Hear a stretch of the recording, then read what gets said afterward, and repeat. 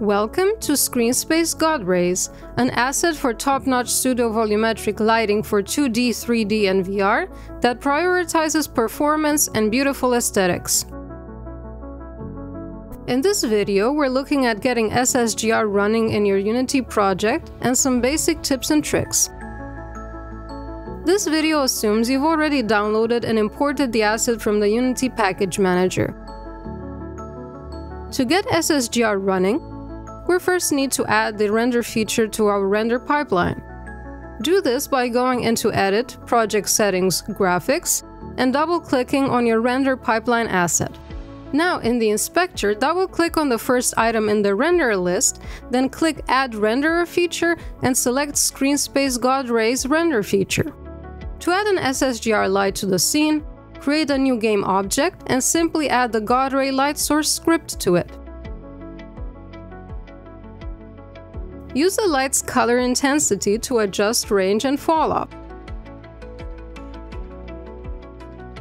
Use the highlight softness parameter to control light spread.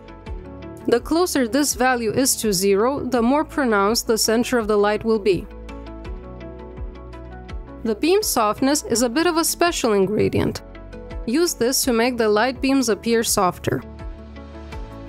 Depending on your application, you may want to fade out the SSGR lights towards the screen edge to avoid them abruptly cutting off like you see here. So to avoid the abrupt light cutoff, check the box called Fade Towards Screen Edge. You can also control the blur steps applied to the light texture. We can use any types of Unity renderer components as a fake light source. In this example, we're going to do this with the headlights of a car. If we just placed the light source in front of the car's headlight, this wouldn't look good, since the light would just go into all directions. By using a dedicated object that acts as a light mask, we can create a directional headlight shape. In this case, I'm using a headlight source object which already exists in the scene. So go ahead and create a new light object with the God Ray light source and add the headlight mask mesh onto it under Masking Renderer. Note that we also have to dial down the fill parameter to make our mask visible. As a final measure, let's adjust the origin of the light by moving it further into the car and adjusting its blur range and its intensity. You can use virtually anything as a light mask, like sprites, particles, skinned meshes, and so on.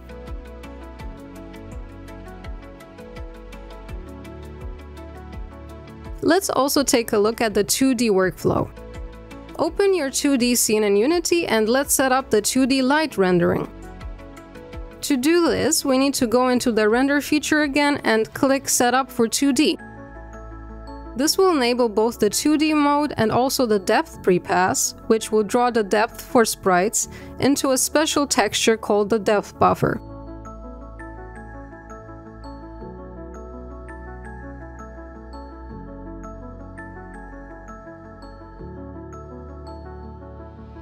With the maximal depth parameter, you can control how far along the depth buffer the light is drawn.